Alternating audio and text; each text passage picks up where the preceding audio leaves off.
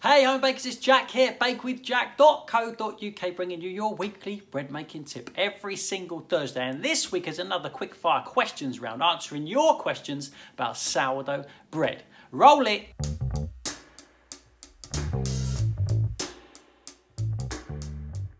Hey you guys, and welcome back to another video where I share a little bit of my expertise with you to help you make amazing bread at home. If you've been here before, welcome back and thanks for hanging out with me every single Thursday. And if you're new, consider clicking that subscribe button if this is your cup of tea. Let's get to it. Upon the success of a video answering your questions about yeasted breads a couple of weeks ago, you requested one about sourdough, so here it is. Buckle up your seatbelts because this one will be long. I put the request out on the community tab the other day for questions, and within 48 hours, 70 comments was left underneath. 7-0.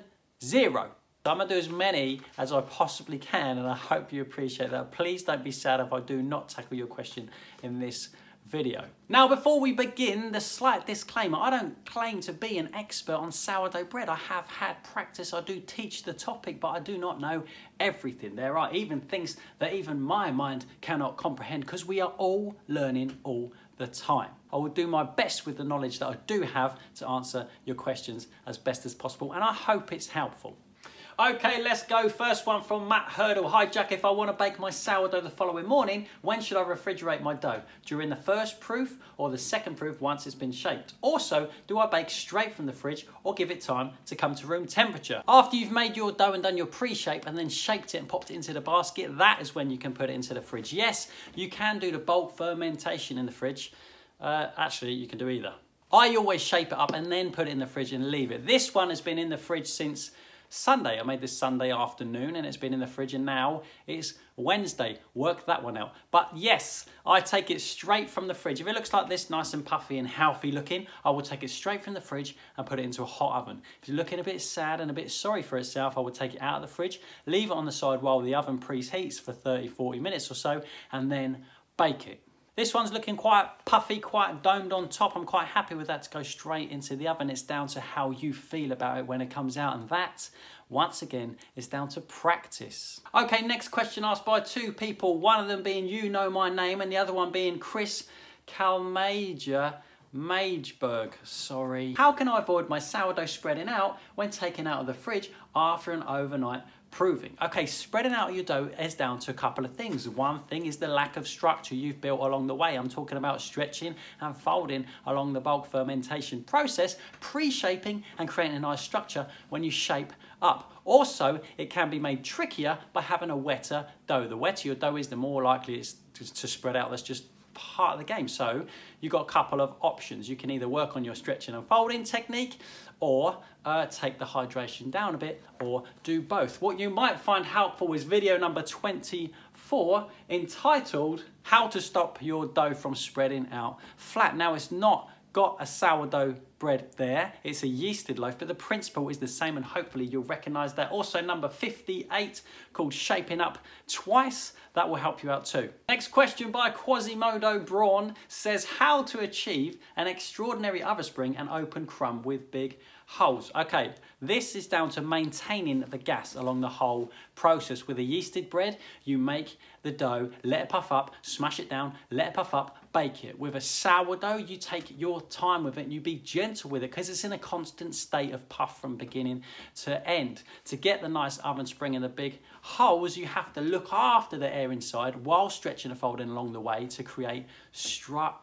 You've got to be gentle with it, not knocking the air out from every stage of stretching and folding through to the pre-shape to the shape. Being gentle with it, keeping as much air in as possible, but creating the tension to hold the shape and hold the gas. Be gentle with it. A couple of other factors are hydration. I find it's easier to get those big holes with a high hydration loaf, as long as you can manage it along the way, as always. Also, the flour type has an effect as well. Different flours make different texture inside. Even if it's strong white flour to strong white flour across different brands, it will make a different structure inside. And the final thing is kneading. I find when I knead a sourdough, I get a finer crumb texture than when I do not knead it, as per my recipe on the blog. Next question by Matt Seeley. How do I manipulate my starter and or dough to increase or decrease the sour flavour in my final loaf? Good question. question. Remember a while ago, I spoke about the acceleration of the puff down to the multiplication of yeast in your starter. When you get a starter and you feed it, it accelerates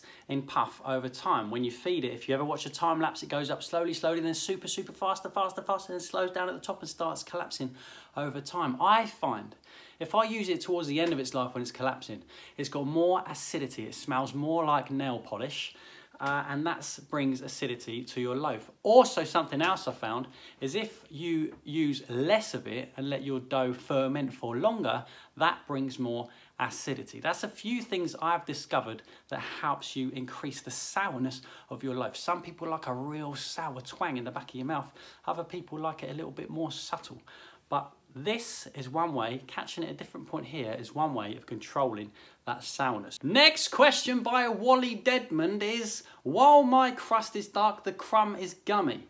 I use a fresh starter, 70% hydration, overnight rise in the refrigerator, bake at 232 degrees C, cooled for 2 hours. That's important, resting time, that's perfect. Well done, you do the right thing.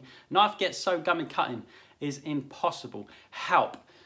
The only thing I can say here is maybe you're not baking it for long enough. You're not baking it for long enough so that the heat reaches the center and bakes it through nicely. I don't know what sort of flour you're using. You could be using more wholemeal flour that sucks up more moisture, requires more baking time. I'm not sure, but first guess instance, bake it for longer and see. Alexandra Lippens says, should I be using different starter for different kind of breads? Do you have a single starter for every type of sourdough bread, or are you a spelt starter, rye starter, wheat starter, etc.?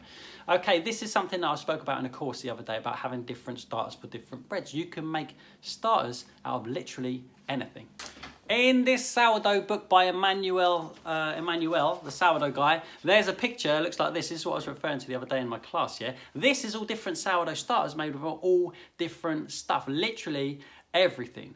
I use one single starter, which is wholemeal, 100% wholemeal rye, okay, for everything. And that's it, because I don't want to look after all this stuff. I got 3 cats and 2 kids to look after without dealing with all this stuff as well. So I use a rye starter, and because I only got one starter, there's certain things I can do to transform my loaf in terms of the flavour. One of them is making a levain by using a little bit of this and feeding it with wheat flour, like white flour, to make my intermittent levain, to then make my sourdough with. Instead of just topping this up, puffing it up with 100% wholemeal rye and then making a loaf. That's a way you can make a completely different loaf with exactly the same starter. Second part of the same question says, I tried really hard making my own bread, but I couldn't get it working up to this date. I think I killed my bread using a different kind of all-purpose flour for the bread.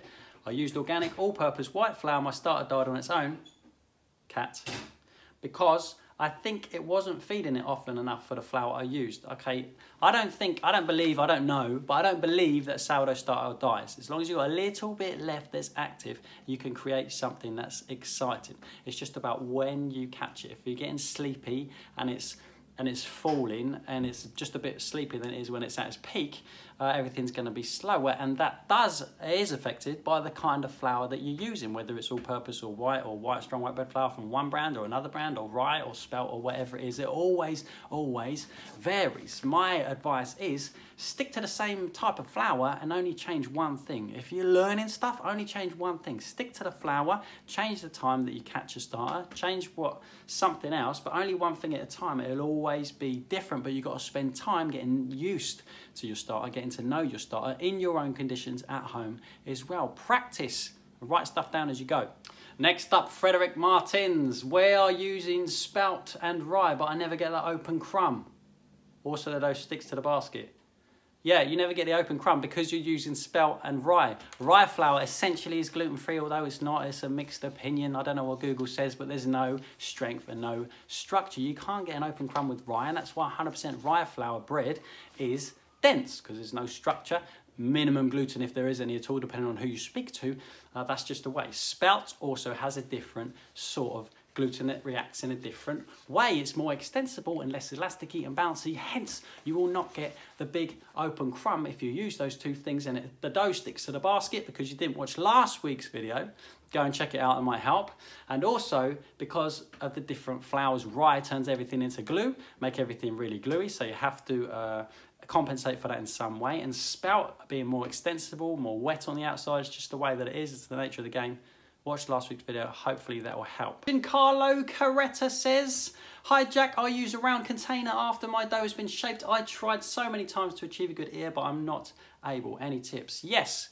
Go and watch video number 42. It says how to get a great ear on your loaf. There's 6 main factors contributing to that ear, which I will not go into now, but go and check out the video. I hope it helps. It applies to round loaves, long loaves, baguettes, whatever. Vicky Rutherford asked a question I've touched on already, but there is something else to note here. Please tell me why my sourdough loaves are always gummy. I get rise, beautiful ear, nice crispy crust, then slice it open, cool, and yuck. Knife gets gummy, very moist crumb. Is it supposed to be that way? And then there's the deal breaker. Am I comparing homemade with artificial store-bought loaves? No, it's 2 different things. You cannot compare it to stuff that you buy in a supermarket that's used all sorts of nonsense to make it the way that it is. It might be gummy, depending on your definition of gummy, because it's undercooked, or might be gummy because actually the nature of the sourdough bread has got that more moist and sticky crumb inside. If it is gummy because you think it's underbaked, bake it for a little bit longer, but never compare it to what you buy in the shop. Also, Vicky asks, can I make sourdough with a tight crumb so my egg salad doesn't fall through onto my top? Yes, you can. I feel like the difference is in the kneading. You can use stuff like spout flour where the gluten is slightly different, but I feel like in the olden days when I used to knead sourdough bread, then it came out much tighter crumb. I never used to do the stretch and fold along the way. I used to knead it instead once, all the way fermentation to the end, pre-shape, shape, rest, bake, tight crumb. Alex asks, what % of hydration would you recommend for sourdough? I use a dough with 75% hydration, but when my doughs come out of the proving basket, they can't keep their shape very long. My recipe on the blog is 72% hydration. That's deliberate, so I can make it manageable for me, manageable from the people that come on my courses. It's exactly the same recipe. You need to make it accessible for you, okay? If it's 75, 80% hydration and it's very good for the dough and for the bread and for the natural yeasts to thrive inside, but you can't manage it, there's completely no point whatsoever. Take it down to a manageable level. Alex also asks, kneading, slap and folding, or both? My answer is I don't do either of those things. I don't knead it. I don't do the slap and fold technique to develop the gluten. I literally do nothing. I mix it and then over time stretch and fold it to develop the gluten in the structure through the fermentation period without the need to knead. Joseph Bell says, how do you handle super wet dough? The recipe I have results in super slack, largely unkneadable dough that I can't really seem to build any structure into. Okay, that's sort of carry on from what Alex said. The answer is I don't knead the dough in the first place. Let the flour soak. Let it soak in the moisture for a while. Give it a long time for it to soak in the moisture, and a good way to do that is to refrigerate the whole thing as a whole during the bulk fermentation. If everything's chilled down, it holds together a little bit better, I find. But I feel like the real answer is take the moisture down a notch. Take it down until you can manage it. I spoke about this in a video a long time ago. Take the moisture down to a level that you are comfortable with, you can manage, and as you're getting braver, as you're getting more confident, as things start coming together for you and looking positive, introduce a little bit more moisture at a time if you want to. You don't even have to. Adam Van raises a good point. Jack, I think baking sourdough is a conspiracy. It's not real and everyone who makes it is a liar. I have never made a successful sourdough, 75% hydration, 50% hydration, steaming in the oven or not. Nothing works. The result is always flat, round, chewy, tight, crumb, paperweight. Nice. Unless I put a little bit of yeast in it.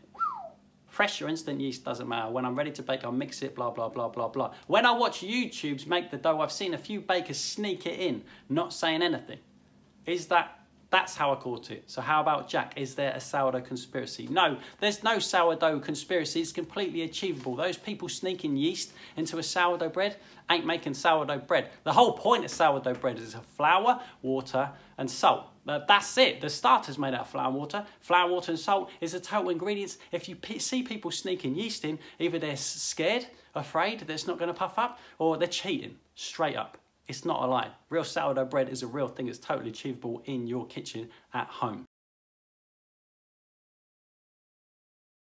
Okay, cut to me in the studio. If you follow me on Instagram, you'll be familiar with this place. I've realised that this video is going to be at least half an hour long. In order to make it more palatable for you to watch as a viewer and for me a bit more manageable to edit, I'm going to cut it into 2 parts. I hope that's okay. I hope you've got value out of this already, and I hope it's really helped you out so far. But there's so much more to talk about. The topic is absolutely massive. I will do my best to answer more questions for you next week. So next week, bread tip number 99 will be part 2 of your sourdough questions answered. I look forward to seeing you next week for another bread making tip. Bye-bye. There you go, you guys. Part 1 is done and part 2 will follow next week. In the meantime, you can find my sourdough recipe on the Bake with Jack blog. Head over to the website, click on the blog and you'll find it there. Also, if there's any bread making bits and bobs, scrapers and cloths you want to pick up from the shop, you can. It's bakewithjack.co.uk/shop, shipping all over the world. Thank you so much, and I look forward to seeing you next week. Bye-bye.